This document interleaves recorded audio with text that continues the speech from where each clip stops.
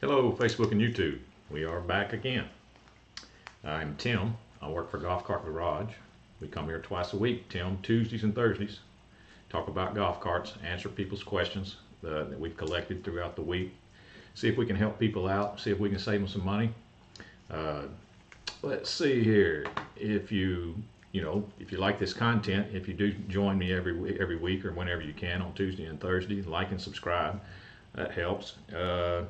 Also, if you don't want to follow us on YouTube or Facebook, if you've got another favorite platform, you can follow us anywhere. I'm running all the social media links right now, or you can follow us on Instagram, TikTok, whatever your favorite platform is.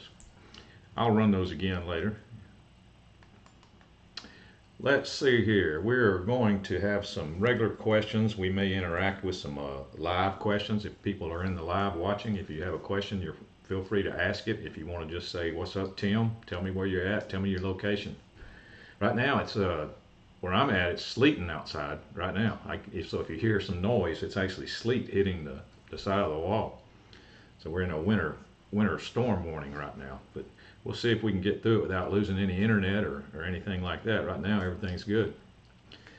Okay, let's see. We're going to get started with the regular questions. The garage is now open. Question number 1.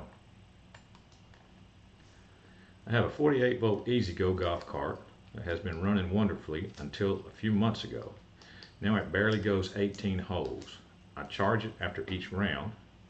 The charging light flashes normally when I plug it in, but the next morning the fault light is on solid and the other 2 lights are flashing. Overnight it will charge fairly well, but if left for several days without use, the batteries seem to lose charge. Is this a charger problem? Well, there's a few things you could do. Because of the fault light, your charger is obviously not completing the charge cycle. Okay, now that could be from a couple of different reasons. That could be from you have a battery issue that's causing the charger not to complete the charge cycle, or that charger is messed up and it's not completing the charge cycle. So you're going to have to figure out a way to eliminate the charger as being the issue. Like you need to try that charger on another cart and see if it does the same thing. You know, another 48-volt EZGO. It would help me if I had some voltmeter readings off of your batteries while the charger's running, because you should be getting up to around 60 volts before that charger shuts off, and I have a feeling it's probably not. You might have a battery issue that's keeping that charger from being able to complete the charge cycle, and the completion of the charge cycle would be up around 60 volts before it decides to complete. We're going to have to eliminate that as being the problem. So the easiest thing to do would be try your charger on another cart. Then we could focus back on your batteries if your charger turns out to be okay. Let's see. Ricky Smith. What's up, Ricky Smith? Hi, Tim. Greetings from Raleigh, North Carolina. Thank you for being here to help. Well, thank you, Ricky. I appreciate that. Thank you for coming into the chat. Thank you for participating. Let's see. We're going to go to number 2. Here in just a second. I can get my bearings right. Number 2. I have a 94 Medalist. My spindles have a huge bolt down the center. What do I need? And you included a picture, I see. Well, on a 94 Medalist, that is correct. That huge bolt you're talking about there, that's called the kingpin. And in 94, the spindle had a different type of kingpin than the other years, and it was a big, huge bolt that took up all those space. But that's the kingpin bolt. So if you need that part, that's what you need to look up, is a kingpin bolt.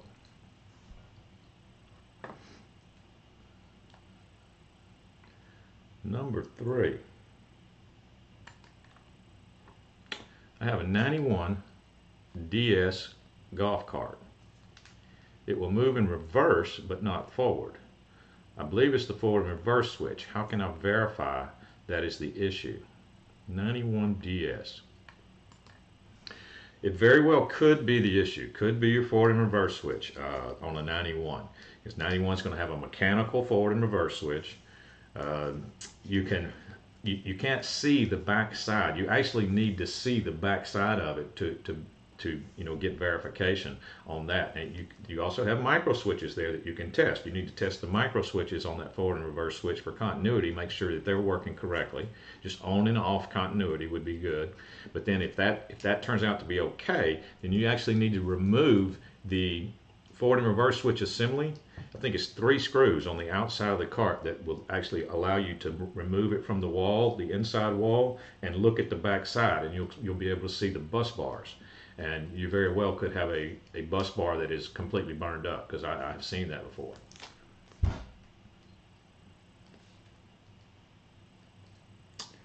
All right, number 4. I just hooked up my new light bar, LGT109LF, on my EZGO Medalist. Wow, it's bright. It was a nice plug-and-play setup. I have one question.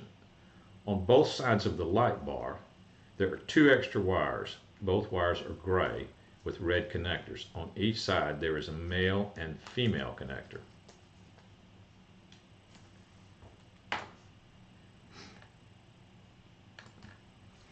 I don't have the particular light bar in front of me, but this is what my guess. Since everything is working fine, how you got it. I know that light bar comes in 2 different versions. It comes in a basic kit, and then it comes in a full street legal kit.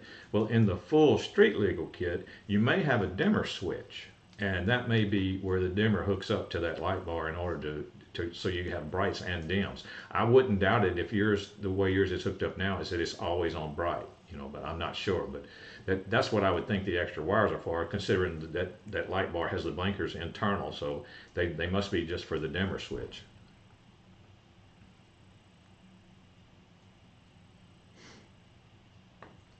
Let's see here. Everything's looking good. Questions are good. Connection's good. Let's see. Number 5 is where we're at. 2012 club car precedent. When headlight bulb replaced and switch pulled, the new bulbs blow. This happened after replacing the batteries. Turn signals, brake lights, etc. all work whether the switch is on or off. What could be the issue?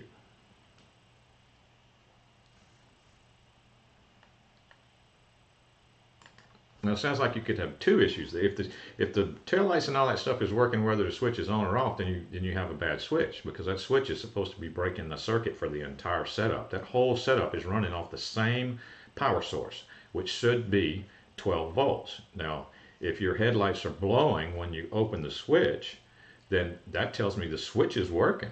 You got a short somewhere else, or another red flag in what you told me is that you just had a battery job. Now that kind of is a red flag, because that means lots of wires were disconnected and new batteries were put in, and lots of wires had to be reconnected. I would be concerned that maybe one wire got out of place and now your headlights may be getting way too much voltage, and that's why the bulbs are blowing. So I actually remember talking to this person earlier this week on the phone, and we discussed that, and he was going to go back to the place that did the battery job and have them take a look and see if they may have misplaced a wire or something, because his bulbs were blowing in the front. So that would be what I would be leaning toward on that area. Anytime someone does a battery job, you just have to be real careful. I know I've said it as a tip several times. It takes a lot of good pictures. Everyone's got a camera now, so it's real easy to pull out your phone and take some good pictures before you start just disconnecting wires thinking it's going to be real simple. It is fairly simple, but you do need a diagram in order to fall back on, and a picture is a good diagram. Let's see, number 6.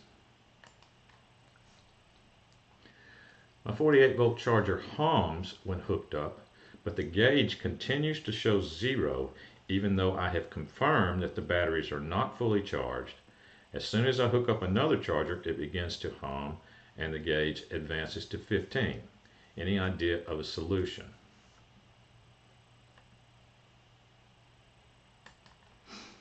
Well, let me tell you what I have seen. That's similar to your situation. I have seen on 48-volt club car chargers. I mean, I'm just talking about club car chargers. You plug it in, you hear it click because it starts humming, needle stays on 0, and then eventually the circuit breaker will pop on the charger.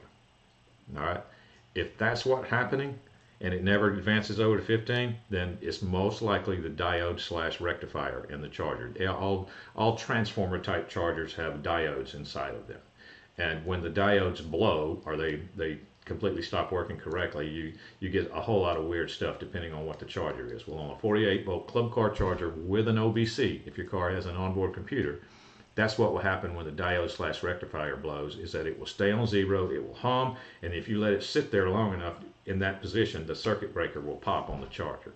So if that's what you're doing, if that's what kind of car you have, then I would be leaning toward that. If it's just an EZGO charger or EZGO 48-volt car that we're talking about, and your charger's doing that, it's not called the diode / rectifier, it's going to be called the diode. You know, so it's still in the same ballpark as what I'm talking about. Let's see. Number 7.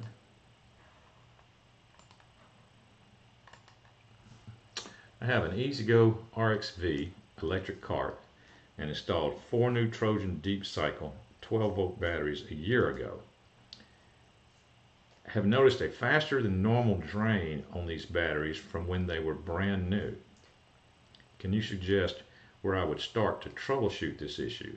I have maintained the water level during the course of the year. The batteries look fine from the outside. Any advice would be appreciated.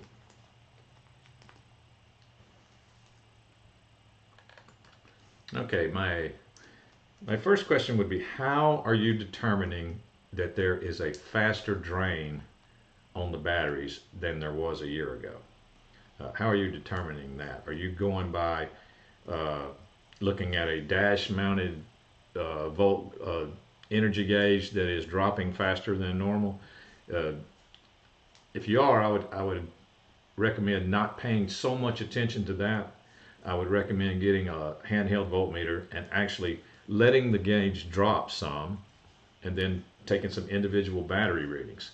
Now, also, your car sounds like a good candidate, since your batteries are only 1 year old, sounds like a real good candidate to go ahead and pay for a proper discharge test at a golf cart shop. I've talked about discharge machines before. A discharge machine is the opposite of a golf cart charger, and they at a golf cart shop they'll hook it to your battery pack, your whole battery pack, not just one battery, your whole battery pack, and it will discharge your battery pack all at once, all the batteries at once. And depending on how long it takes, there's a timer that goes off when they start the test. Depending on how long it takes in order for your battery voltage to drop down to an unsafe condition, they can give you a very good idea. It's the most accurate way to give you a good idea of the condition of your battery pack as a whole. Now, you could have one battery that's way worse than the others. And at 1 year old, if your battery pack is only 1 year old, it'd be a good time to, you would be a candidate for just replacing that one battery. Well, during that discharge test, if that's the case, they can find that battery also, if it's a weak battery. So if you don't want to go through the trouble of trying to figure it out yourself, which would be doing a load test like I've talked about on each battery while you climb a hill when the golf cart's at its weakest point, if you don't want to go through the trouble of doing that, the voltmeter load test, then take it to a golf cart shop and they can do the discharge test. And they should be able to help you out, because in 1 year you shouldn't even notice any difference in range of your golf cart.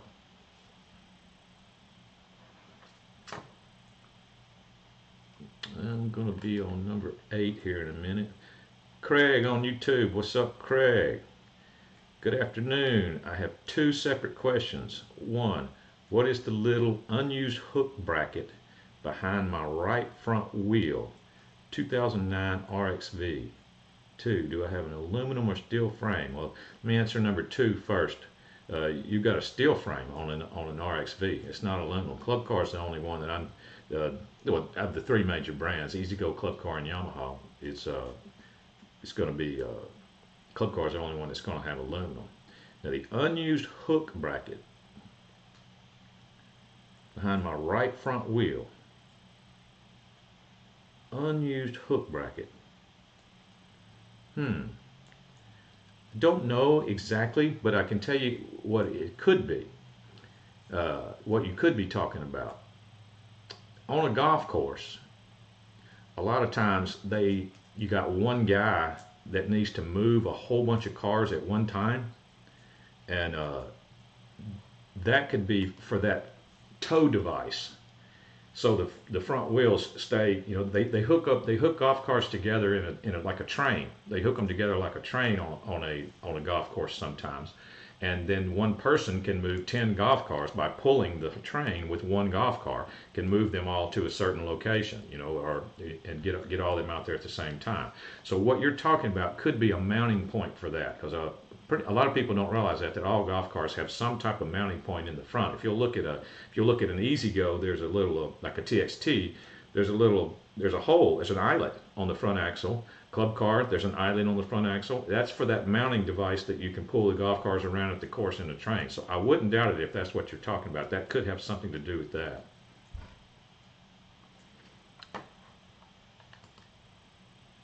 Let's see.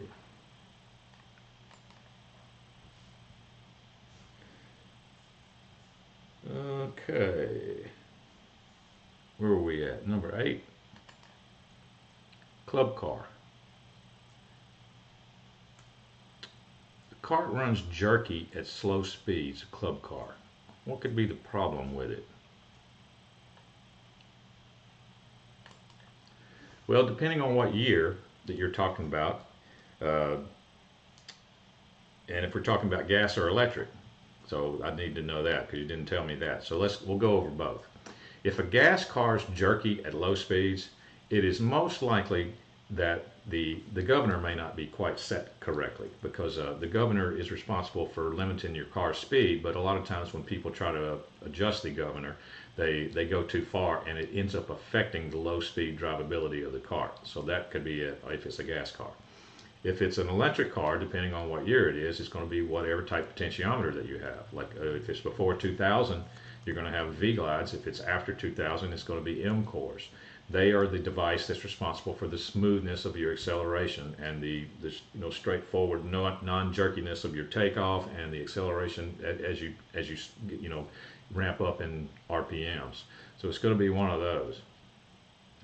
Let's see. Ricky Smith says, do these lead acid batteries hold a memory? The answer to that is no, they do not. They do not have a memory. They're not like I think I talked about this before. They're not like the old batteries like we used to have when cordless phones and all that stuff used to have NiCad batteries, nickel-cadmium batteries, and a lot of times it was better. It was good for the batteries to let them drain completely and then recharge it fully, and it would kind of help recondition the batteries. Deep cycle golf cart batteries are not like that. They want to be fully charged. They like being fully charged all the time. They'll last longer. Then they'll keep the plates desulfated. If you let them get too low in voltage, the plates sulfate, and you'll lose a little bit of performance. So if you're keeping them charged is the best way to keep the plates from getting sulfated. So no, they don't have a memory. Let's see. Craig says it sort of arcs from behind the wheel assembly. I was thinking steering dampener. All my buddies notice it, kick it, and ask, what is that? Thanks, Tim. Well, look into, next time you ever go to a golf course, Craig, see if you can, especially if you see carts hooked together, see if that thing is used when carts are hooked together. William Rizzo, hello from the Florida Keys. Hello, William Rizzo. Did I talk to you before, William? I think I told you I got married in the Florida Keys. Was that you that I talked to, or was that someone else? I talked to a lot of people in Florida. But how's it going, William? Thank you for being here, and thank you for commenting.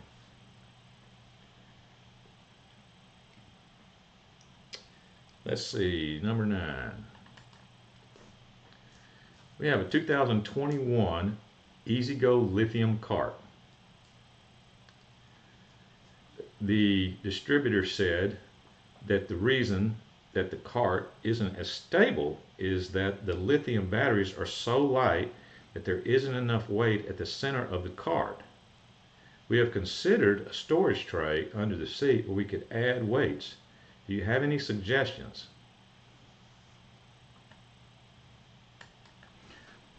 The distributor told you that because the lithiums are so light that there's not enough weight in the center of the cart. So did this cart come from the factory as a lithium cart, or was it a lead acid cart that got converted to be a lithium cart? Would be my question. Now, if you feel that you need to end up having to add weight, then I guess go ahead and do it. But that sort of defeats the purpose of having a lithium cart. One of the advantages of a lithium cart is that it's so much lighter that your cart has better performance and you get better range because of it. You're carrying around less weight. If you add weight to the lithium cart, then you're losing two of the advantages right there of going lithium in the first place. So maybe I would ask you questions about your tire setup, whether it's lifted or not. I would need to know some about that before I started dabbling into why it might be not as stable. William Rizzo says, yes, sir, you did. Oh, okay. Yeah, I thought that might be you. I don't remember everything, but I do have a pretty good memory. You can ask my wife. She'll verify that. Okay. Let me check Facebook before I go to number 10. Make sure we're good there. No, we're good. Number 10, this is the last scheduled question. So if anybody in the live has any more questions, try to get them in. We're getting close to the end here. Okay, number 10. I'm trying to figure out how much power I'm going to lose on a 48 volt golf cart motor with a system of 40 volts and charging at 42 volts, 38 amps. Okay. Let me stay on the page here. I'm not going to switch back to the camera quite yet. Let's see. All right, none of that is going to work. Okay, because first of all, are we talking about a series golf cart versus a shunt wound golf cart would be my question. Are we talking about a series golf cart motor or a shunt wound golf cart motor or SEPX, separately excited motor? Which one are we talking about there? If it's series, then the golf cart motor would work on 40 volts. And it would be slower. It would be quite a bit slower, believe it or not. It'd be quite a bit slower and quite a bit less power. But your charging thing that you're talking about, if you have a 40 volt system, you're not going to charge it at 42 volts. That's not going to work. That's not going to work at all. You'll never get a full charge if you charge it at 42 volts. You're going to need a 40 volt charger, which should go up to approximately 50 volts, which would be what it would go up to toward the end of the charge cycle. So I've got all kinds of questions about this question. So if I think it got brought up today at work, someone pointed this question out, and I told them to have you set up an appointment, a GHOD appointment with me. So if you're interested in setting up that appointment, that would be a good question where I could talk to you so I could get more information. If you're interested in doing that, click the link in the description. That will take you to the scheduling page, and you can set up an appointment with me, because I've got more questions than answers for you right now, and I'd like to talk to you and get some of my questions answered so I can help you. Let's see.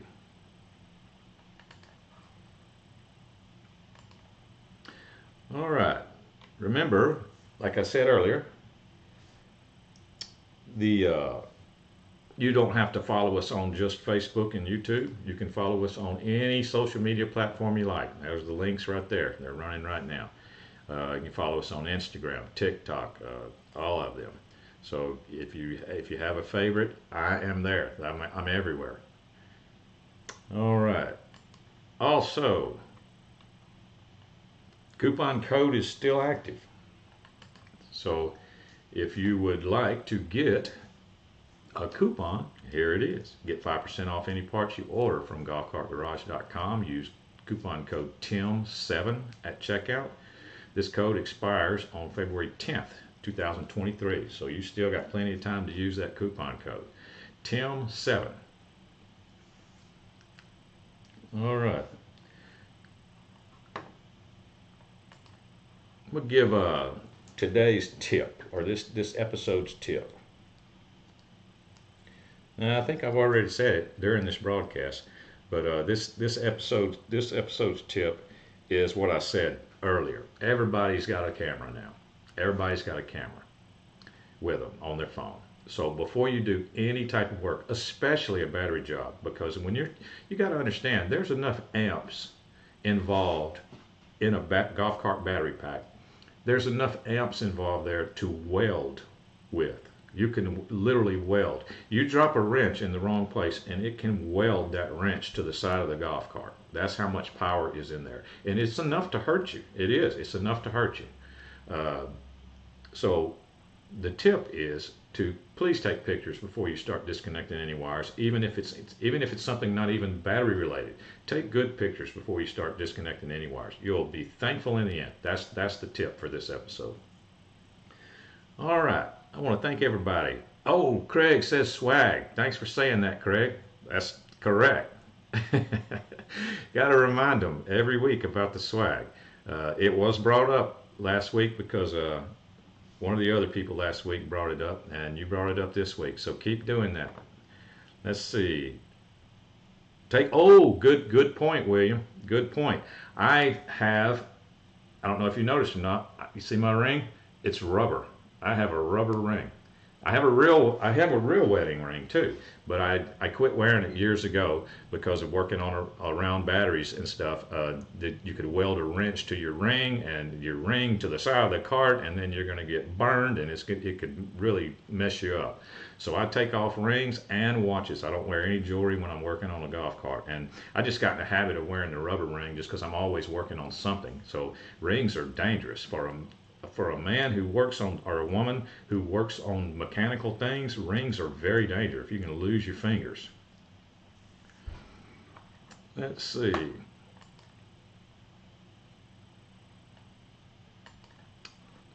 That looks like we're going to bring it to a close. This was Tuesday, January 31st. This was episode 91.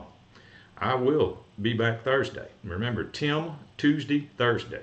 And like I said, if you're interested in speaking with me one-on-one, or you can either speak with me here live every Tuesday and Thursday at noon. You can either speak with me then, or you can set up a phone call with me through the Gearheads on Demand service that we offer. So that's two different ways that you can talk with me if you feel like you need to. You can either talk with me live, and I'll do my best to try to answer your question here live every Tuesday and Thursday at 12 o'clock noon Central Standard Time. Or you can click the link in the description. It will take you to the scheduling page to look at available time slots and fill out the little info and give me your phone number, and I'll call you at that time slot. All right. Well, thank everybody for coming again. I really appreciate y'all. I will see everybody Thursday. The garage is now closed.